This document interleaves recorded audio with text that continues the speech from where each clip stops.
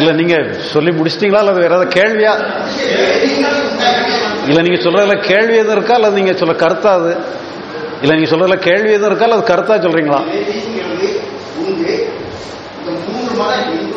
எண்ணமற்ற நிலைன்னு ஒண்ணு சொல்றாங்க. இப்ப நல்ல தூக்கத்துல நமக்கு எண்ணம் இருக்காது, ஆனா அது மனமற்ற நிலைன்னு சொல்ல முடியாது. மனம் இருக்கு, எண்ணம் இல்லாம இருக்கு. சிந்தனை இல்லாத, சிந்தனையோட இயக்கம் இல்லாத ஒரு மனசு இயக்கம் இருக்கு, மனோ இயக்கங்கள் இருக்கு. அது வேற ஒரு பரிமாணத்துக்கு போயிடும். இப்ப நீங்க சொல்றது வந்து மனமற்ற நிலைன்னு நீங்க சொல்ல வரல, சிந்தனையற்ற நிலைன்னு சொல்ல வரீங்க. எண்ணமற்ற நிலைன்னு தான் சொல்றீங்க. எண்ணமற்ற நிலைன்னுட்டு இருக்குது. எண்ணமற்ற நிலைங்கிறது உயர்ந்த நிலை கிடையாது. தூங்குறதும் கூட எண்ணமற்ற நிலை தான். ஆனா அதே நேரத்தில் மனமற்ற நிலைன்னுட்டும் சிலவங்க சொல்லிடுறாங்க. மனமற்ற நிலைன்னு ஒரு நிலையே கிடையாது. ஏன்னா மனசுங்கிறது வந்து நம்முடைய மனசு மட்டும் இல்லை, மனசுங்கிறது பிரபஞ்ச மனசு. பிரபஞ்ச மனதோட ஒரு சிறு பகுதி தான், சிறு தூசி தான் நம்ம. அது வந்து பிரபஞ்ச மனசோட சம்மந்தப்பட்டிருக்கு. அதனால நம்ம மனசை வந்து இப்ப என்ன பண்ணிடுறோம், நம்மளோட ஒரு எல்லையை நம்ம உடைச்சிடறோம். அவ்வளவுதான். நான் இப்படித்தான் சொல்லி தனக்குன்னு தானே ஒரு கட்டுப்பாடை வச்சுக்கிட்டு இருக்கு. அந்த கட்டுப்பாடை நான் இப்படித்தான் சொல்லி தன்னை ஒரு இயல்புக்குள்ள உட்படுத்தி ஒரு கட்டுப்படுத்தி வச்சுக்கிட்டு இருக்கிற இந்த கட்டுப்பாடை மட்டும்தான் உடைச்சிருத ஒழிய அதுக்காக வந்து மனமே இல்லாம போறதில்லை. எண்ணங்கிறது இல்லாம போகலாம். எண்ணங்கிறது சில நேரங்களில் லயமாய் நிற்கும், சில இடங்கள்ல மறைஞ்சு நிற்கும். அது தற்காலிகமான நிலை. அது எண்ணமற்ற நிலைங்கிறது தற்காலிகமான நிலை. அது நிரந்தரமான சொல்யூஷன் சால்வான நிலையும் கிடையாது. எண்ணம் இல்லாதபடி யாரும் இருந்தாங்கன்னு சொல்லி இது வரைக்கும் யாருமே கிடையாது. எல்லாருமே ஒரு நேரத்தில் மறையும் வரும். எண்ணமே இல்லைன்னு சொன்னா இறந்து போனாதான் எண்ணமே இருக்காது. அதனால அந்த மாதிரி ஒரு எண்ணங்கிறது தற்காலிகமா வந்துட்டு போகக்கூடிய ஒண்ணு. ஆனா மனசுங்கிறது வந்து எண்ணம் இல்லாத நிலையிலையும் கூட மனசு இருக்குது. அந்த மனசுங்கிறது வந்து அது பிரபஞ்ச மனசோட சேர்ந்த ஒரு பகுதியா நமக்குள்ள இருந்துட்டு இருக்கு. அது தேவைப்படும் போது எண்ணத்தை வரும், தேவையில்லைன்னா எண்ணம் வராம கூட இருக்கும். அது ஒரு மேட்டர் கிடையாது.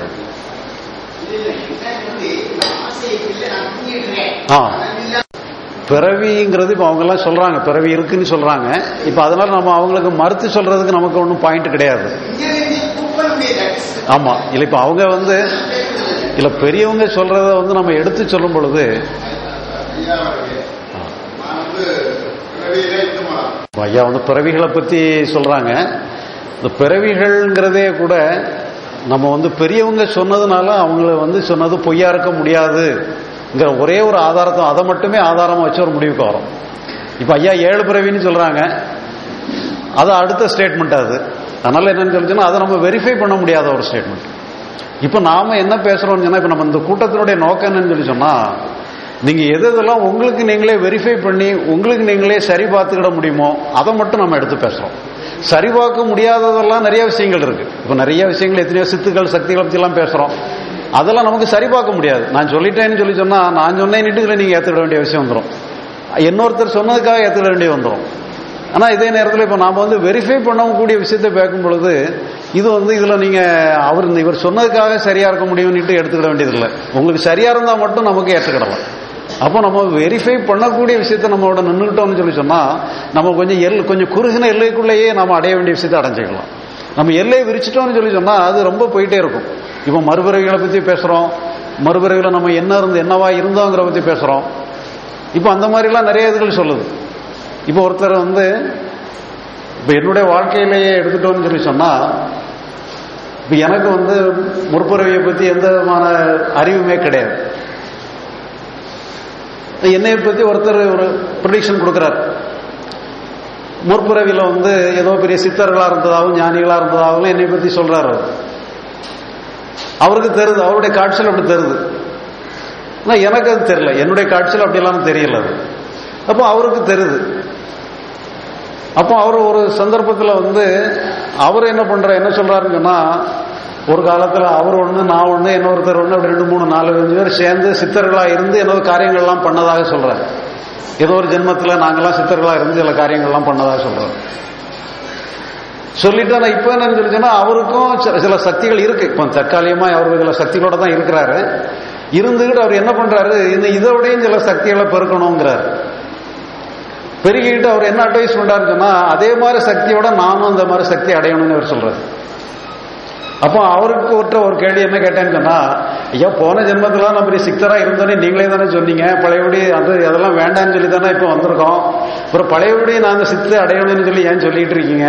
அது அந்த ஜென்மத்துல சித்துகள் அடைஞ்சா போதாதா? ஒவ்வொரு ஜென்மத்திலும் அடையணுமா? இந்த ஜென்மத்துல நம்ம இது நமக்கு தெரிஞ்சதை வச்சுட்டு நம்ம பிழைப்ப ஓட்டனா போதாதான்னு நான் சொல்லிட்டு இருந்தேன். அதுக்கு அவரால் பதில் சொல்ல முடியல. என்ன சொன்னா அவர் சில சக்திகள் நிலைகள்லாம் இருக்குது. இப்போ சில சக்திகள் நிலைகள் சில ஜென்மத்தில் கூட நம்ம அடைஞ்சு கூட வந்திருக்கலாம். இப்போ அடைஞ்சோமோ அவர் சொன்னது உண்மையா இருந்ததுன்னா அவன் அடைஞ்சிருக்கோன்னு அர்த்தம். அவர் சொன்னது பொய்யா இருந்ததுன்னு சொன்னா நம்ம அடையலைன்னு அர்த்தம். சரி, அது அடைஞ்சதுனாலும் அடையலையோ. இப்போ எனக்கு எந்த சித்துகளும் தேவைப்படலை. அதனால நம்ம அது பொய்யா இருந்தாலும் ஓகே, உண்மையா இருந்தாலும் ஓகே. அதனால இப்ப நமக்கு அது எந்த வகையிலும் நமக்கு தேவை இருந்த மாதிரி தான். ஏன்னா நமக்கு தேவை இருந்தது தான் நமக்கு ஃபர்ஸ்டா தான் சாப்பிட முடியும். நமக்கு தேவை இருந்தால் தான் எதையும் அடைய முடியும். இப்ப நமக்கு எந்த தேவையும் இல்லை. அதனால நமக்கு அடையிறதுக்கு ஒன்றும் தேவை, எந்த நெசசிட்டியுமே நமக்கு தோணலை. அதனால அவரும் அப்படி சொல்றாரு. இப்ப அதனால அதே மாதிரி எப்படி சொன்னா, சில விஷன்ஸ் உள்ளவங்க இருக்கிறாங்க. அந்த விஷன்ஸ் உள்ளவங்க சொல்றதை நம்ம எடுத்துக்கிடலாம். அது வெரிஃபை பண்ண முடியாது. இப்ப என்னை பத்தி சொன்னதை என்னால வெரிஃபை பண்ண முடியல. வேற யாரையோ சொல்றதை பத்தி கூட தப்பு இல்லை. என்னை பத்தி என்ன சொல்றாரோ அதை என்னால வெரிஃபை பண்ண முடியல. அவர் தான் சொல்றாரு, நீங்க அப்படியா இருந்தீங்க, இப்படியா இருந்தீங்க, அதுக்காக வந்திருக்கீங்க, இதுக்காக வந்திருக்கீங்கன்னு நல்லாம சொல்றாரு. அதெல்லாம் எனக்கு வெரிஃபை பண்ண முடியல. அவரு சொன்னதை வச்சு அப்படியா ரைட்டு, சரி, ரொம்ப சந்தோஷம் அப்படி எடுத்துக்கிட்டோம். ஆனால்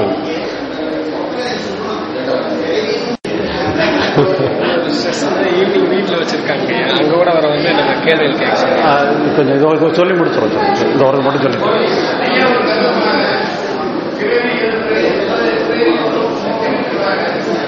இந்த பிறவில நம்ம வாழ்க்கையில அனுபவிக்க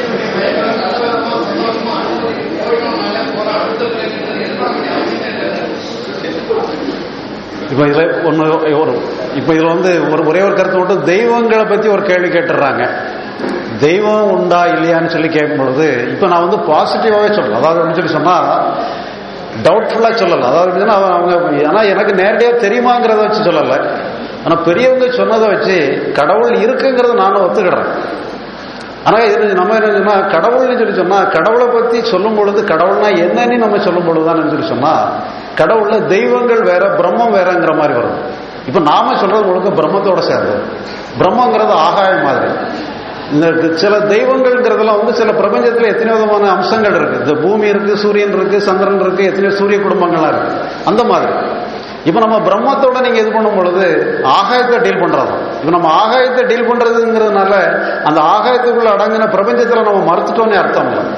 அந்த பிரபஞ்சத்துல உள்ளடக்குனது தான் ஆகாயம். அதெல்லாம் நம்ம ஆகாயத்துங்கிறது பிரம்மத்தை டீல் பண்றோம். இந்த பிரம்மாங்கிற இப்ப நீங்க எந்த மதத்தை நீங்க எடுத்துட்டாலும் பிரம்மத்தை அவங்க மறுத்து சொல்லலாம். தெய்வங்களை சொல்றவங்களே பிரம்மம் சேர்த்துதான் சொல்றாங்க. அவங்க பிரம்மம் எல்லாமே பிரம்ம அம்சம்னு சொல்றாங்க. தெய்வங்கிறது தனிப்பட்ட முறையில் தனி அம்சம், மனிதன் தனி அம்சம், ஜீவ வியக்தி, ஈஸ்வர வியக்தின்னு சொல்றாங்க. ஆனா பிரம்மங்கும் போது எல்லாமே பிரம்மம் தானிடுறாங்க. அங்க பிரம்மத்துல கிளாசிபிகேஷன் கிடையாது, எல்லாமே பிரம்மம்னு சொல்லிடுறாங்க. இப்ப நம்ம சொல்றது பிரம்மத்தோட சேர்த்து சொல்றோம். இதனால தெய்வங்கள்ங்கிறது லிமிட்டட் ஃபோர்ஸ் அது இருக்குது, அது செயலுக்கு இருக்குது. அதை நம்ம யாரும் அதெல்லாம் வேணும்னு சொல்லி இது பண்றாங்களோ அது முயற்சி பண்ணலாம். அதுக்கு உண்மையில நானே ஒரு காலத்துல தெய்வங்களெல்லாம் வணங்கலைன்னு சொல்லலாம். அதனால அதுல ஒன்றும் மாற்று கருத்து கிடையாது. அதனால என்னன்னா தெய்வங்கள் இதுல என்ன, இப்ப நம்ம வெரிஃபை பண்ணக்கூடியதை மட்டும் நம்ம பேசுற மொழிய வெரிஃபை பண்ண முடியாதபடி எனக்கு பத்தி தெய்வத்தை பத்தி நான் ஏதோ ஒன்று சொன்னேன்னு சொன்னா நீங்க நேரில் பார்த்திருக்கீங்களான்னு ஒருத்தர் கேட்டாருன்னு வச்சுக்கோங்க, நான் என்ன பதில் சொல்றது? அவரு சொன்னாரு அதனால நான் சொல்றேன்னு நான் சொல்ல வேண்டியிருக்கும், அல்லது நான் நம்புறேன் அதனால சொல்ல வேண்டியிருக்குன்னு சொல்ல வேண்டியிருக்கும். ஆனா அதே நேரத்தில் வெரிஃபை பண்ணக்கூடியதை நம்ம நானும் 100க்கு 100 கேரண்டியா சொல்லலாம், 100க்கு 100 ஒரு உறுதியோட சொல்லலாம். அதே மாதிரி நீங்க வெரிஃபை பண்ணலாம், நீங்க கேள்வி கேட்கலாம், பதில் சொல்லக்கூடிய கடமை எனக்கு இருக்கு, பதில் சொல்லலாம். இப்ப தெய்வத்தை பத்தி நீங்க கேட்கறீங்க, அதே மாதிரி இன்னொருத்தர் தெய்வத்தை நான் இருக்குன்னு நான் சொல்லியாச்சுன்னு சொன்னா அது எப்படி தெரியும்? நீங்க என்ன உறுதிமொழி, என்ன உத்தரவாதம்னு சொன்னா எனக்கு பதில் சொல்ல முடியாது. அப்ப பழைய உங்களை தான் கூடணும், அவள் தான் சொன்னாங்க, அவளை போய் கேட்டுடுங்கன்னு நான் சொல்ல வேண்டி வரும்.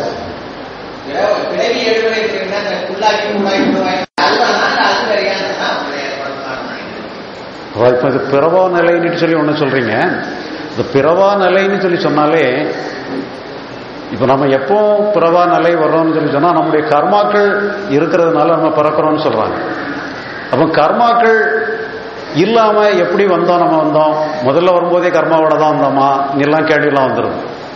சரி அதெல்லாம் இப்போ என்னன்னு சொல்லி சொன்னால் ஏதோ ஒரு வகையில் பிறவி வந்துட்டுது. ஆனால் என்னன்னு சொல்லி சொன்னால் இப்போ நீங்கள் வந்து எந்த நிமிஷத்தில் நீங்கள் வந்து அடையிறதுக்கு ஒன்றும் இல்லைன்னு சொல்லி லிபரேட்டடுக்கு நீங்கள் வந்துடுறீங்களோ, உங்களை நீங்களே லிபரேட் பண்ணிடுறீங்களோ, அதுக்கப்புறம் வந்து உங்களுக்கு வந்து பிறவிங்கிறது வந்து ஒரு இக்னரபிள் ஆயிரும். அது ஒன்று அன்இம்பார்ட்டன்ட் ஆயிரும். பிறவி இருந்தாலும் ஓகே, இல்லைனாலும் ஓகேங்கிற மாதிரி ஆயிரும். ஏன்னா அது வந்து நீங்கள் எதை பற்றியுமே கவலைப்படலைங்கும் பொழுது அது உங்களுக்கு அதில் பிரச்சனையே இல்லை. பிரச்சனை இல்லைன்னு சொல்லி சொன்னால் பிரச்சனை இருந்தால் தான் பிரச்சனையே இல்லைன்னு சொன்னால் நீங்கள் ஏன் கவலைப்படணும்? பிறவி இருந்தால் தான் என்னங்கிற மாதிரி ஆயிரும். ஆனால் பிறவி இருந்தாலும் பரவாயில்ல, இல்லைனாலும் பரவாயில்லங்கிறனால தான் உண்மையிலே பிறப்பு அர்த்த நிலை.